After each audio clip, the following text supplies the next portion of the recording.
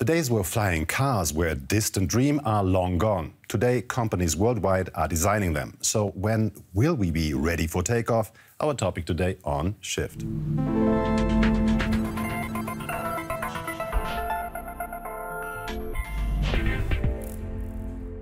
Whether it's Airbus, Boeing, NASA, or startups like Volocopter in Germany, developers across the globe want us to take off in electrically powered flying vehicles.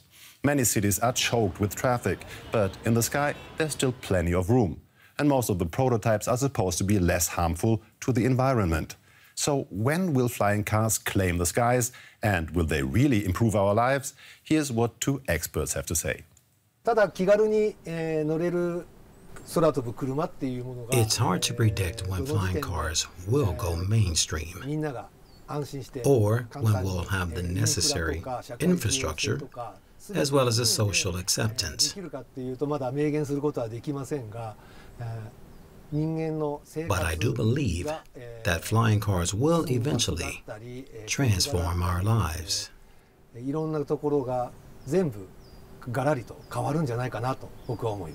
In cities like New York, Sao Paulo, Shanghai, Beijing, and other places where space is scarce, the global elites, people with money, want to be able to move around quickly. That creates demand. This will probably just be a solution for the mobility problems of a very small percentage of society, a mobility elite. Fancy speedsters for the super rich. That's not what I had in mind.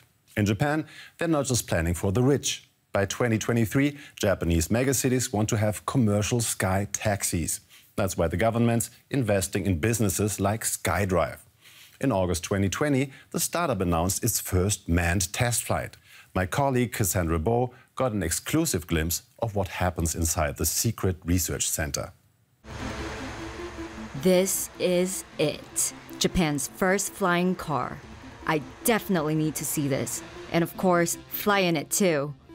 When I think of flying cars, I think of Back to the Future, Disney's Meet the Robinsons, and my childhood cartoon, The Jetsons. Our sci-fi imagination is now becoming reality. My team and I began our journey to SkyDrive's research center from Tokyo. Before embarking on this trip, we had to sign confidentiality agreements. Why the secrecy and strictness? Because the technological details and the testing location are top secret. I'm allowed to say this much though. We're about 300 kilometers southwest of the capital, in the middle of the mountains. What a thrill. Right now, I'm standing in front of the R&D center of SkyDrive, and the location is top secret. Kind of makes me feel like I'm in a James Bond movie. I'm Bo, Kaz Bo. The air mobility startup was founded in 2012 and is backed up by Toyota. And behind these doors is where the magic happens. And here is where it's parked, SkyDrive's prototype with 8 little rotors. To me, the place doesn't immediately scream high-tech. Sadly, I'm not allowed to test it without a pilot's license. Well, at least I got to sit in it, and it was awesome. Just time traveled into the future. Well, not literally, but it kind of feels like it. Some experts say flying cars will reduce traffic jams in urban areas, lower pollution, and save travel time. SkyDrive is one of about 80 companies worldwide that are currently working on so-called eVTOLs, electric vertical takeoff and landing. These flying cars run on batteries and they can land and take off from the tiniest bases. Air travel already exists, but it's still very inconvenient. Our goal is to create a compact and quiet flying vehicle so that people can fly every day. Currently, the prototype's flight time is limited to 3 to 5 minutes. This is supposed to change soon though. The developers are hoping that in only 2 years' time, their flying cars will be used as air taxis in tourism or for emergency medical services. But there are still a number of technical obstacles left to overcome. More motors will provide greater safety, but when you increase the number of motors, you have to build it bigger and heavier. So the goal is to figure out the right number of motors in order to ensure safety, but at the same time, keep the aircraft as compact as possible. It's a fine balance. Test pilot Toshio Ando tells me that for this year, the next milestone for the project is already in the works, launching a two-seater. To fly across Tokyo Bay in one of these, I can't even begin to imagine. Oh, this has been quite a journey. I learned a lot about flying cars, and I even got to sit in one. But let's be clear, the ultimate goal for these vehicles is autonomous flying. And until that happens, there are a number of technical obstacles that we have to overcome. And even more importantly, these projects depend heavily on public acceptance. If you'd like to see what else Cassandra Bow has been up to, check out our YouTube channel. SkyDrive's model is made for air travel, but hybrids go a step further, traveling in the air and on roads. Sounds great? There's just one huge obstacle. For many of these ideas, you need a runway. The Dutch company PAL-V is coming close. Their vehicle has already been approved for road traffic. At a top speed of 160 kilometers an hour, it could turn some heads. When its propellers are unfolded, the PAL-V turns into a gyrocopter. But along with a driver's license and pilot's license, you'll need 300,000 euros in the bank. Most flying car models aren't made for road traffic, but work like helicopters or drones. They're called eVTOLs. E stands for electric, and VTOL means vertical takeoff and landing. And they're quite spectacular. Check this out. Is this the mobility of the future? These prototypes are electrically powered aircraft that can hover, take off, and land vertically. They're called multicopters, or eVTOLs. So which company will bring the first model to market? Global players like Airbus and Boeing have already joined the race, as have startups like Volocopter from Germany. The technology is really very simple, which allows you to build a vehicle that can fly, with much less effort than you need to build a helicopter. Other advantages are the fact that they're really quiet and emission-free. But so far, none of these sky taxis can fly longer than about 20 minutes. For safety reasons, though, they need to be able to remain airborne 30 minutes longer than their longest trip.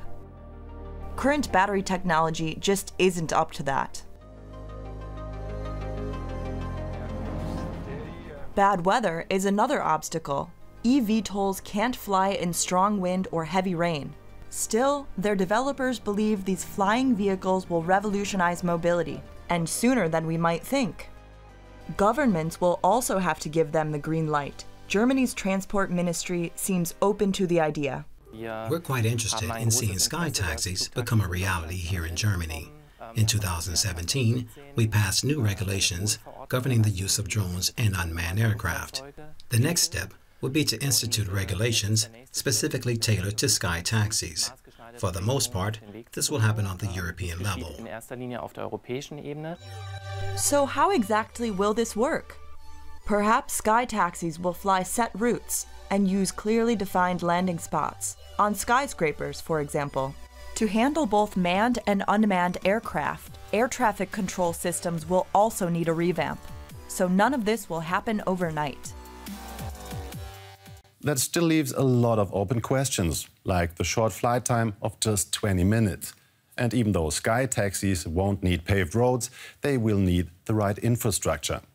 So when exactly will flying vehicles take to the skies? Aerospace expert Stefan Lewedak believes it will take at least 15 years. But who will be flying them, Herr Lewedak? There will be professional pilots, very highly skilled and certified.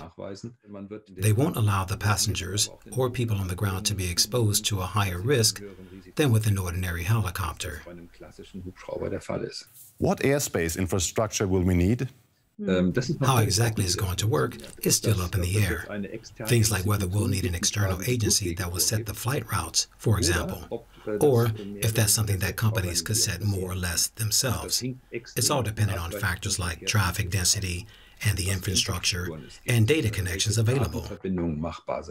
How realistic is autonomous flying at this point in time? The regulations for transporting parcels are already quite rigorous. Depending on the size and weight of the unmanned aircraft, there will be a lot of rules. For instance, you'll need a flight termination system to ensure an aircraft with technical problems doesn't crash into residential areas. So we're still a long way off from having human passengers aboard.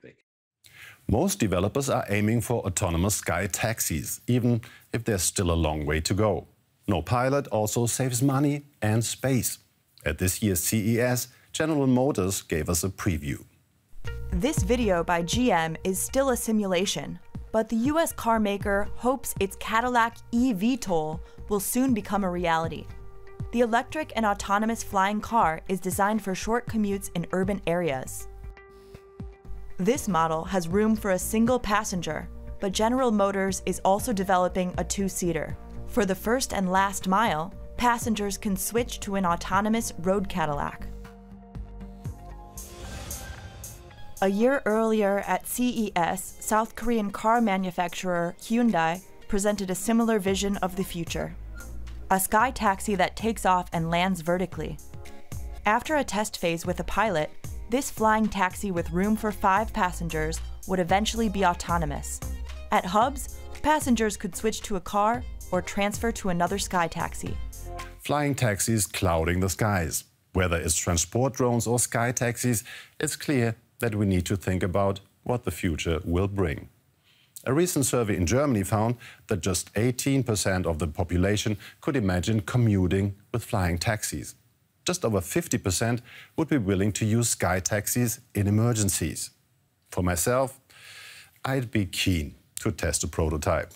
So what's your take? Could you imagine taking a sky taxi to work, or do you think it's not safe? Let us know on YouTube, Facebook or dw.com. That's all for today. Take care and see you soon.